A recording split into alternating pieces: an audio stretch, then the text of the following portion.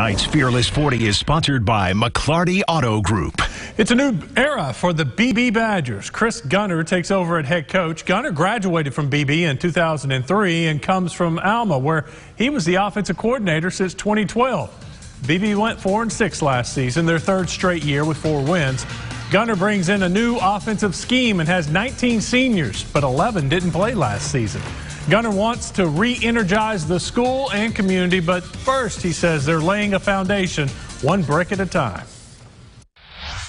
It's been a learning curve. It's been a process, so to speak, and we've had to go back really and just really focus on things that you take for granted sometimes. You know, it's made me a better coach. It's made me a better communicator and teacher.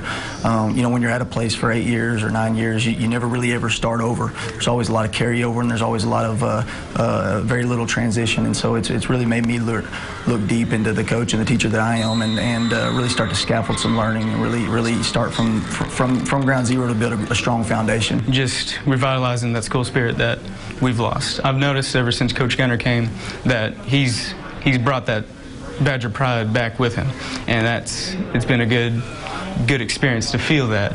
Man, I mean, juiced. That's what I got to say. We're all juiced. We're ready.